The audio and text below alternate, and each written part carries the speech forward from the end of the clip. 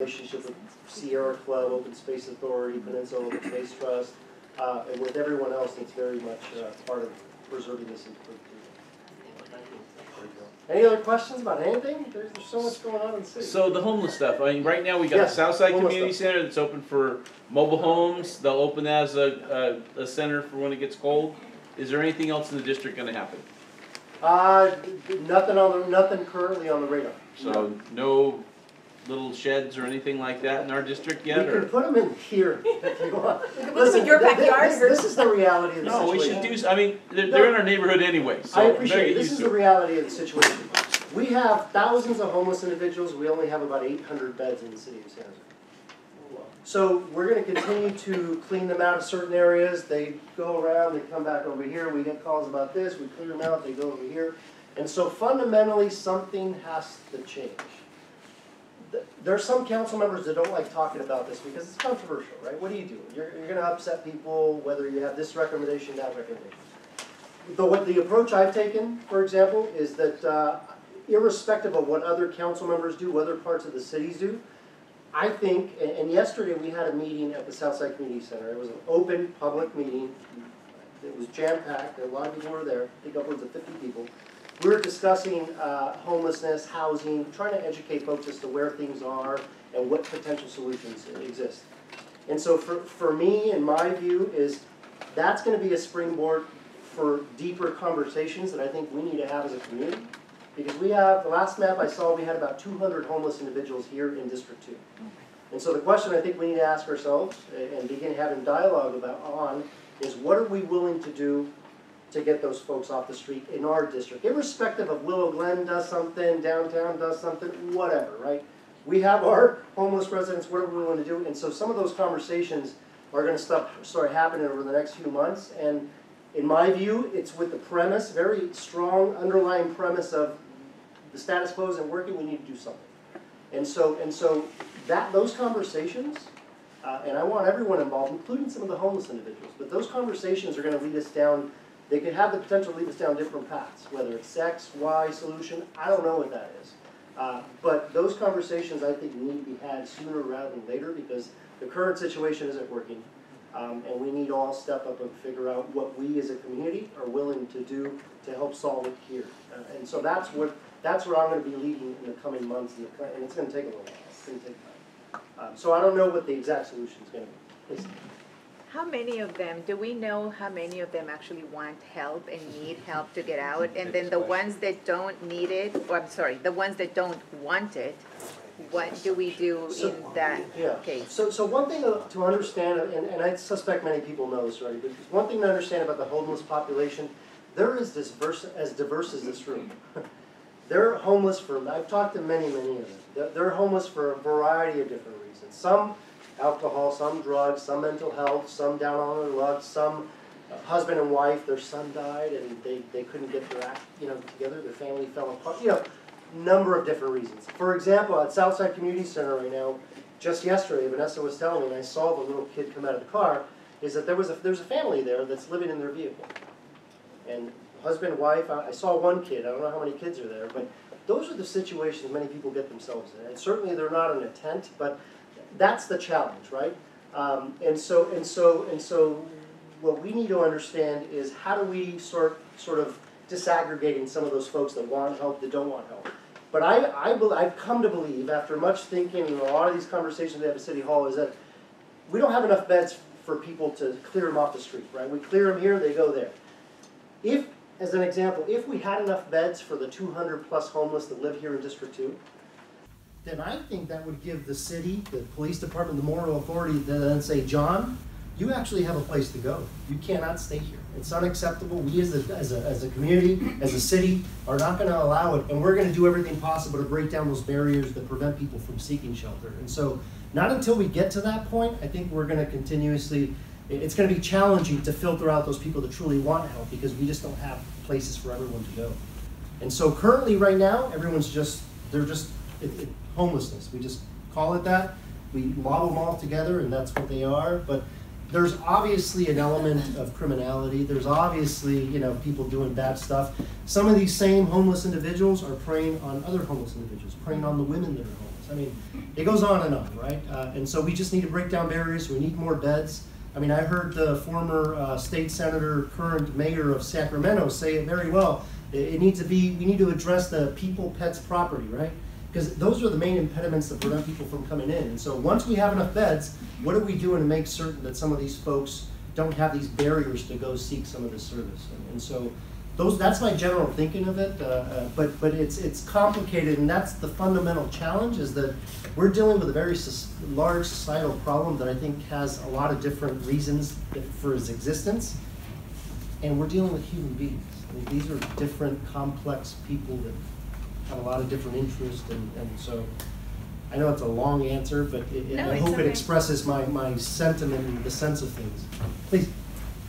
Totally different topic. There was a meeting or a vote for the dispensaries near schools. No. Did you read anything about that? I heard it was Did you read it on Nextdoor? The 7 p.m. City Council. Yeah, right. Yeah. That was down in Morgan Hill. No, there was no. Oh, Morgan Hill. Yeah, maybe that was another. We have strict restrictions. There are dispensaries around the city, as you well know. They're mostly concentrated in District 7 by McLaughlin and 101 area. That council member's a little upset because she's like, how the hell did this happen? But they're around. We have it limited, I think, at 16. And there are very strong sort of restrictions as to where they can be, feet away from schools and things of that nature. So no, there is no, I think I saw a comment on Nextdoor, there was a dispensary coming to where the Old Cars Jr. on the corner of Cottle and Beswick, Beswick, I think so that is not true. There's a horizon there. Yeah. So you know what, we have to move on. I'm so sorry, but we are like I'll be here a little while. Yeah. We're a half hour behind schedule. Okay. Is it a quick question? Oh yeah, it's very important. Okay. I've heard that everybody has beds, but I haven't heard anything about mental health beds. Yeah, so the good question. So she says she hasn't heard anything about mental health beds as it relates to, so yes, that is an important part maybe I left out by accident. So the thought is, if and when we have enough beds, people have a place to go, we need to provide them wraparound services to get them off their feet, whether it be therapy, mental health, medication, whatever it may be. Certainly, we need to address that, because not until we address that, we're going to continue in the same cycle. So there's none? No, there is. Very limited. But it's the part of the challenge of this problem with homelessness, of this challenge with homelessness, is that it's not solely the city's responsibility. We have different actors in this movie, one being the county, one being the state, and so the challenge is trying to get everyone to get on the same page. And so right now, we're in the process of developing the next 5-year plan to end homelessness. The first 5-year plan obviously didn't work because we're where we are. But what I can tell you the difference is this time around, the first 5-year plan to end homelessness took place some time back. They were just thinking about housing. We need to build more housing. I think that's part of the solution, or that's one of the solutions. But they didn't take into account what happens in between the homeless and housing. And that's what we need to start thinking about as a city, is what are we willing to do in that space in between to try to alleviate some of this suffering and the stuff we see on the street. Because it's not working. Okay. So with that, I'll sit down. I'll be here a little while.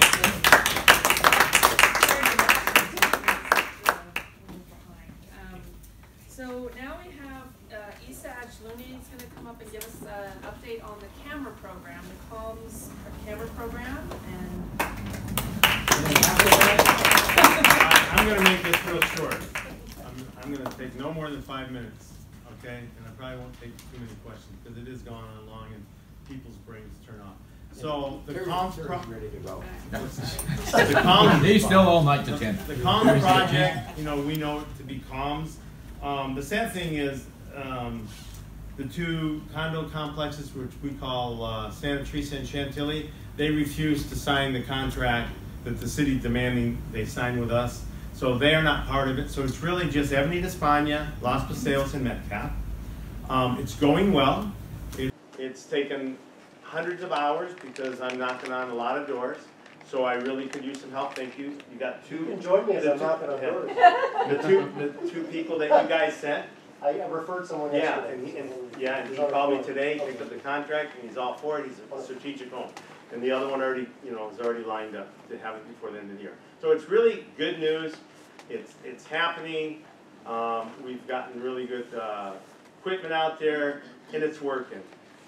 All I can say is, Metcalf, we have someone there that's, and they don't, anyone going out there, it's going door to door, is not representing Safer San Jose. I'm making that statement right here.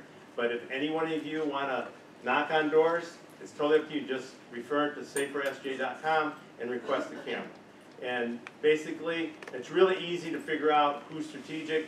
If you got an end of a cul-de-sac, you know, you can shoot a license plate reader and go down, you know, as they're coming into the court.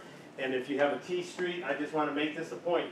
If this is a street here, and this is a street here, and you went straight down the street and you ran into a driveway, this house, that driveway, is a great house. That house caught a burglar last week, a week ago today. All right, a license plate on Stillwater. So I really want to emphasize help, and not that you're representing Safer San Jose. Okay, so if you feel, be honest with you, Los Paseos is lacking. Avenida España, we need about 23 more homes, and we'll have all the strategic points, and then we're going to go into phase 2. Instead of waiting for everyone, we're going like Metcalf, only needs a few more, and they're going to go to phase 2. Phase 1 is license plate readers, 2 domes. Phase 2 is just 2 domes. Much cheaper to do, you don't need an expensive NVR, and we're going to just, you know, put them in the middle of the street. So people think, oh, I'm in the middle of the street, doesn't matter. Middle of the streets is phase 2. So please, if you haven't signed up, sign up. It doesn't hurt anything. And if you know of a neighbor that's at the end of the cul-de-sac, beginning of a court as you pull in, even if it's 2 or 3 houses in, you know, 2 or 3 houses in, if we shoot it as they turn in, we got them. All right? That's one thing I wanted to say. We're going to start, hopefully, first quarter, start selling these cameras. Not Safer San Jose. The contractor that's actually installing is going to take on that because we don't want to get into buying and selling. He's going to sell these, and it's going to be 50% off, and that'll be rolled out first quarter next year. Signs? Oh yeah, the signs, Laura Wells said maybe about 35% of the signs. We have 100 light posts that are going to get signs. About 25 of them will be done before the end of the year. So don't get disappointed if you don't see them in your neighborhood.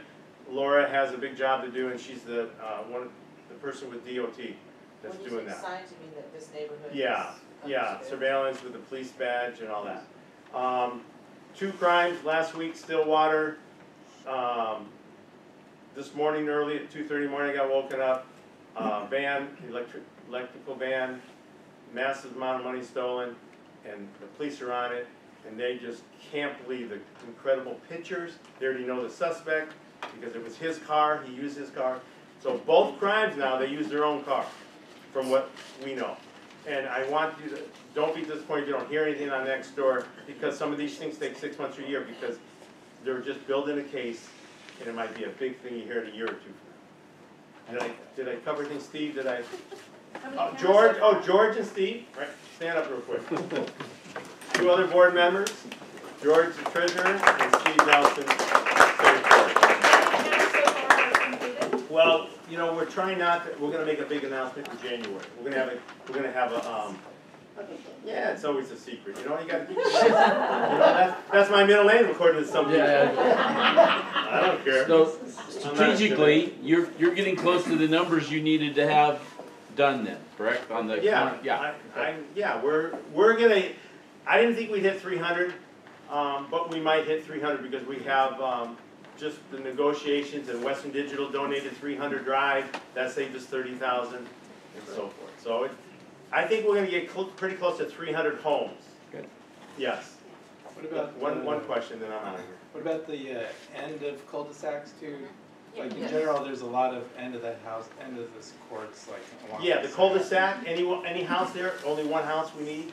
The best one is the one right down the middle that looks down the street. But some of the houses don't have a house on the That's cul-de-sac. right. So the one as you go down the cul-de-sac, the one on the right, because when a car turns, you zap and you get the license plate as it turns. But I've done it on the left also. Can it go on a light post? No. I wish. I'd give all the money to the city and say, do it. I wouldn't be spending all my time. Is that it? Thank you. Yeah. One more question, the stop program. Can you update us? We did some things in the Knob Hill here, and I want to make sure people know about that. Okay, real quick. The shopping center here, Santa Teresa Village Shopping Center. Consists of 3 landlords, 76 gas station, corporately owned by somewhere in LA, the mall, ROIC that most people know, and then Sue, a Chinese lady that owns those 2 medical buildings. All 3 of them have signed up with the STOP program, and that is doing very well. Even the lieutenant knew about it. Oh, the STOP program. If someone is causing a problem, like, you know, making you scared to go shopping or stealing something, whatever, if they can call the security, and security will hold them there until the police come. They'll tag them and write up their name and put them in the STOP program. They're not allowed to come back on that premise again. And if they do, then they get tagged again. So many tags, you get a warrant for your arrest. Someone like Cheyenne, everyone knows they call him Sean. He's not allowed there. If you notice, when Cheyenne's not around, I'm just sorry, I'll say it right now, and it's on video. It tones down a lot of the criminal activity. You know, a lot of people think he's harmless, but he's done his share. That's all I can say. Thank you. All right. Thank you. Oh, and I got business cards too, if anyone. I'll put a comment out there. I have the cameras at my house, and they did a really professional, easy installation. They did a great job, and I'm really glad. Yeah. Thank you.